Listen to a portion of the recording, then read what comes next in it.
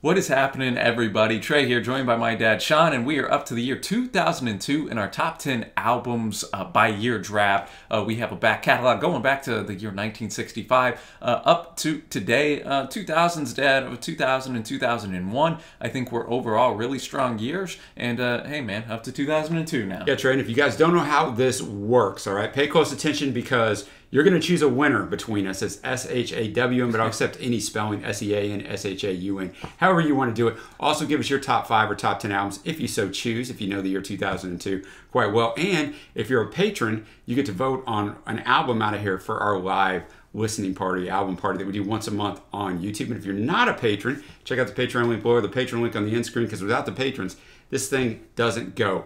Well, Trey, you got that first pick this year. Some years it matters, some years it doesn't. It would have mattered to me this year because I thought one album was really a standout, but for once, you didn't take it with the first pick. Yeah, man, I'm going a little off the beaten path here. I'm going with a group called Carissa's Weird with the Songs About Leaving album. A bit of a slowcore indie rock record, so if you're a fan of groups like Galaxy 500, this might be something that appeals to you. It kind of switches almost every other song between male and female vocalists, and a couple of the members later form Band of Horses. Okay, I'm in. I got a Band of Horses top 10 up, and that got me to dive into Band of Horses. Okay, I got to listen to this album. I did not listen to this. So this is their third and final record. Okay. And so you have Matt Brooke and Jen, Champion as the vocalist on here. And I think that really helps the album stand out as a bit unique. And, you know, the subject matter a bit melancholic, a bit lonely in its theme. But, man, it sounds so good that you don't mind too much. Some wonderful guitar atmospheres. So You Want to Be a Superhero and They'll Only Miss You When You Leave are highlights for me. All right. My first pick was the one that I thought was just tremendous. I think you'll get a lot of love for this. Interpol, Turn on the Bright Lights, their debut. Only went to 101 in the UK and 158 in the US. But this is one of those albums, retrospectively, that people love. NME had it at 130 on their top 500 albums of all time. Pitchfork had it as the album of the year. And I mean, everybody else had it everywhere. And once I listened to it, I'm like, yeah, I see why. In a 2018 interview with Vice, Paul Banks, the lead singer, stated, as far as ease of making it, we had years to write these songs. The longest writing period of any of your records is your debut. Yep. We formed in 97, so it's 5 years and 3.5 or 4 years of playing shows and trying out material. So it went down smoothly in the studio, and then you have all the excitement of it being your first album. I read that quote, Trey, because I've said that probably 25 times on this channel. Oh, yeah. Doing album reactions, reviews. The debute's so much easier because you've been cultivating the material forever. Highlights for me, PDA, Obstacle 1, Say Hello to the Angels, NYC. This comes post 9/11. They were living in New York City, right? So it is kind of a post 9/11 album in a little bit of a way. And guess what? Later on in the countdown, there's also going to be another album that was inspired somewhat by 9/11. How about that? Yeah, for a teaser? I like that pick, man. You know, Interpol, part of that kind of post-punk revival that happened in this time period of music. And I mean, Obstacle 1 is you know, my favorite track by them in general. So good pick right there. Also, this album was a big influence on one of my favorite current bands that we're going to go see in September, The Killers. All right. Now, Trey, we come to my second album, and after I listened to this, I came in and told you got to listen to this. But you're already on to another year, so you probably haven't listened to this yet. I did not. Sparks, Little Beethoven, their 19th album. They're brothers from L.A. who had a #2 hit in the UK in 1974. Then they had a dance hit in 1979. It was a radical musical departure compared to their previous works. They only used strings, piano, and voices, but no drums.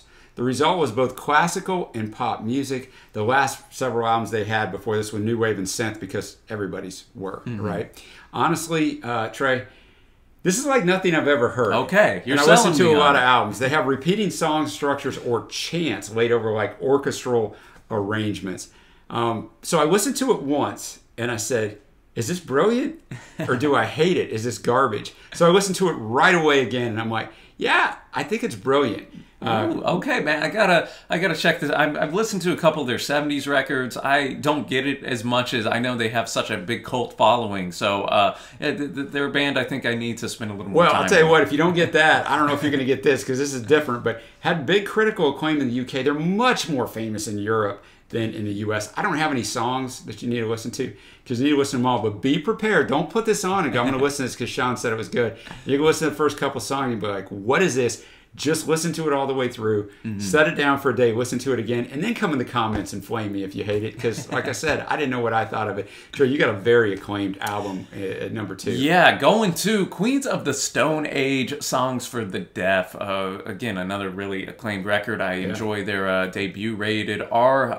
But man, this one I think is the best Queens of the Stone Age work. A bit of a loose concept album that is kind of neat. It's almost like you're sitting in the back seat and flipping through the radio, going on a drive from the California desert from LA to Joshua Tree, and you know, there's certain little segments and segues throughout the record that you know, makes a nice little creative touch. Dave Grohl joins the band here for the first time on drums, while the great Josh Homme and Mark Lanigan provide great Lanigan, vocals. man. Lanigan pops up everywhere. Yeah, so and again, I maybe like Carissa's weird with the alternating vocalist that I don't know, you don't hear that too often. Keeps it interesting. So I enjoyed that. Again, the heavy record with the distorted guitars, and of course Grohl's drumming is as powerful as ever. Favorites for me include Songs for the Dead, which I actually did a song reaction to. That was my first introduction to this record. We 6-shooter, short and to the point, go with the flow, and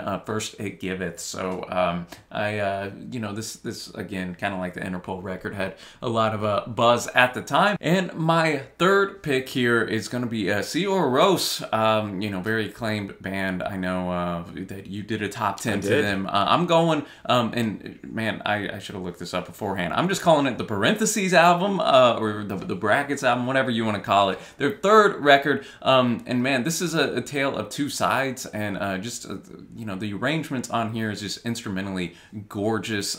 First half leans into a bit of a prettier sound where you have those keyboards really prominent, and then the latter half is on maybe a little more of the melancholic side of things. The lyrics, and I know you touched on this in the top 10, are very much so, are sung in Hopelandic, which is a made-up language. This reached 51 on the charts. Made up of songs they had played live for a couple of years, and they didn't want to have actual lyrics since they thought, hey, we know how to do this right here, so hey, let's just come up with this Hopelandic stuff. And then no one ever knows if you're singing the wrong lyrics. You just do whatever you want, man.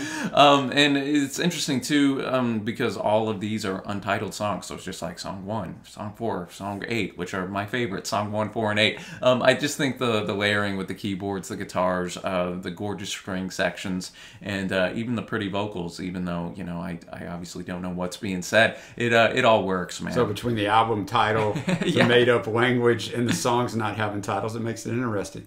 My third pick is a guy that I hate to say I never even heard of, man, so don't throw the hate at me. Solomon Burke. Okay. Don't give up on me. He's considered one of the founding fathers of soul music, but he didn't have a lot of chart success in the 60s. James Brown, Wilson Pickett, Otis Redding had all that success. So after a little bit, his record company kind of pushed him down. He's considered the genre's soul music's most unfairly overlooked singer, was the quote I saw, of its golden age. Atlantic Records executive Jerry Wexler, who's a really well-known guy in music history, referred to Burke as, quote, the greatest male soul singer of all time. Had 38 studio albums, 17 different labels, 35 singles that charted in the U.S. In 2001, he was inducted into the Rock and Roll Hall of Fame. Rolling Stone ranked him number 89 on the greatest vocalists of all time, and I just never heard of him. He's got an interesting life. He founded a bunch of businesses. He had a chicken business. He had all this other stuff that he did. Then he founded a church, preached at that church, kind of founded a Christian denomination, planted all these churches, and then, like, this is insane. He was married 4 times.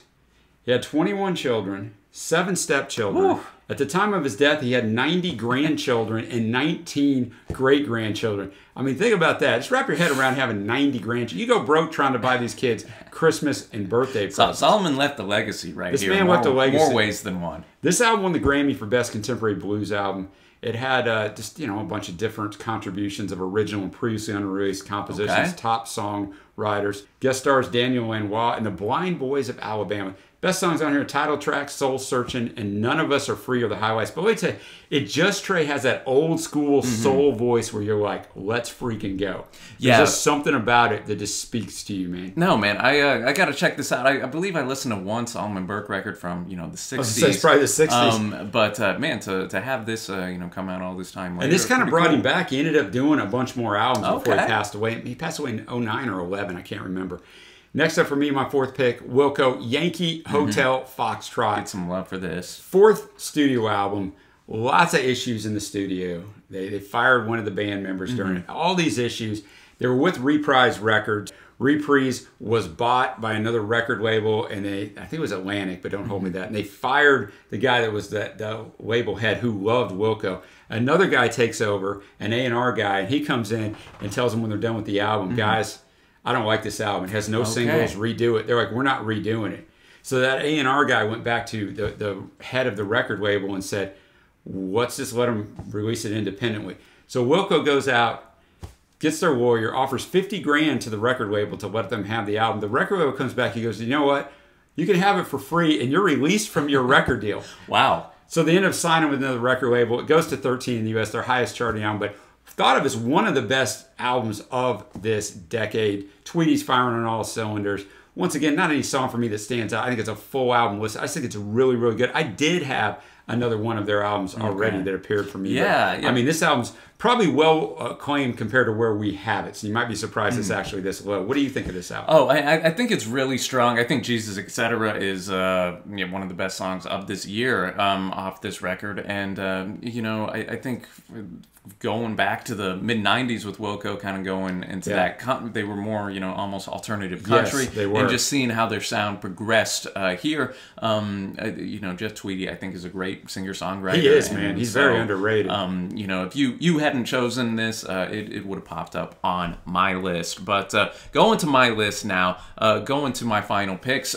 Fourth here, we have Coldplay's A Rush of Blood to the Head. Their second record, 15 million sold worldwide. Eighth best-selling album of the 21st century in the UK. Of course, everybody knows Clocks. Everybody knows The Scientist. And I think those are just seminal songs, not only for the band, but just this whole type of musical era. I think the slower songs like Amsterdam, Green Eyes, I like quite a bit as well. And I think this is the peak of the group, even to this day. Gotta put a smile upon your face, and In My Place show the band in top form as well. And actually reviewed this record with one of my buddies, but it is the only review we've ever done that's been fully blocked, because that was the early days of the channel. I was putting in too much concert footage, and alas, it's lost. It's lost to history. It's out there somewhere, guys. We have it. We have control.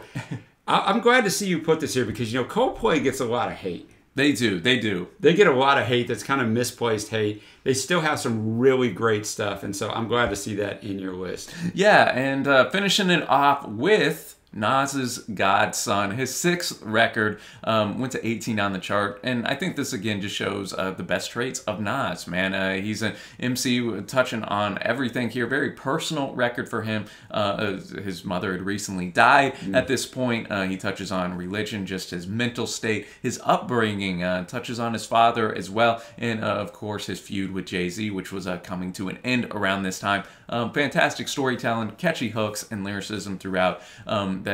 Some really strong production from The Alchemist, among many others. Favorites for me on this are I Can, Made You Look, and then Thug's Mansion, New York, which features Tupac. I was going to say, yes. Posthumously, of course, but a really strong overall album right there. Well, I'm booking in mind with the whole 9/11 thing. Not totally based on 9/11, either one of those albums, but it had an effect on him. My last pick, Bruce Springsteen, The Rising. There you go. First studio album in 7 years, but first album with the E Street Band in 18 years.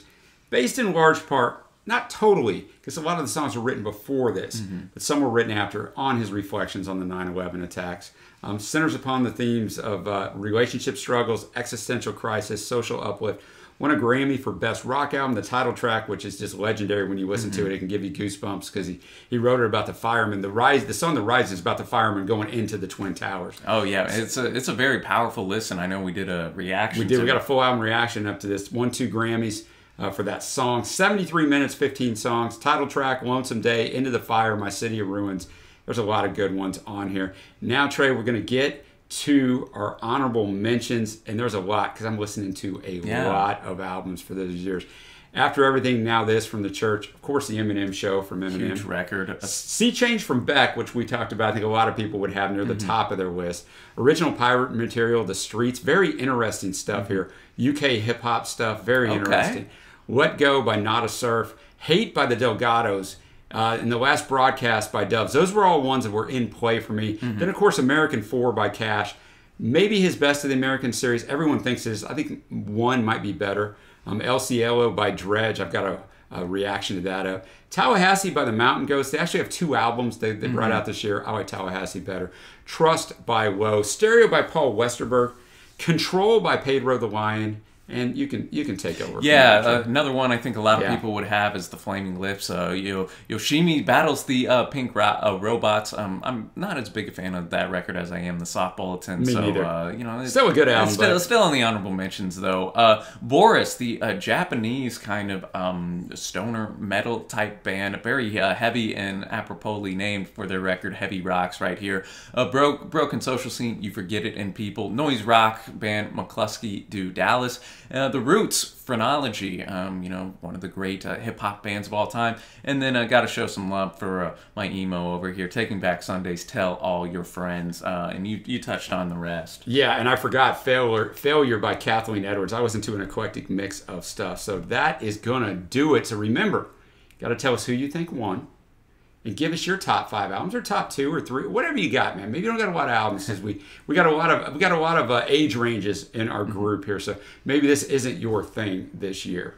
Yeah, and we'll be back next week, man, with 2003. Again, I think, you see and you touched on that, very eclectic, a little bit of everything here in this year. Then, maybe not the heights of 2000 or 2001. But a lot of good stuff. Yeah, so it's still quite strong. So until next time, y'all, thanks for watching. Happy listening, and we will see you.